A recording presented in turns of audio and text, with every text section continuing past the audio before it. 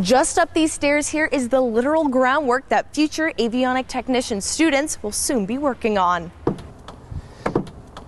And one thing I always tell my students and people that work for me is that, you know, if you make a mistake on a car, you break down on the side of the road. If you make a mistake on an airplane, you know, people's lives are at risk. Underneath the floor of the plane is a network of boxes and wires. And they are kind of the brains on what's behind the screens up here. Connecting the plane to the screen and to the pilots. We have no specific avionics education in this state or even in this general region. Avionics is the electronics portion of a plane. So what does that mean for the community? Well, with no hands fixing the brain behind those screens, planes that could be used for travel or wildfire suppression could take longer to fix. We have the airport with lots of single-engine planes, and so there is definitely, people need to be able to fix their planes. The 2-year program will take students from the classroom to Bridger Aerospace to work on the planes and learn from industry professionals. For Justin, the call to avionics is more than just a career. I actually lost my home to a fire,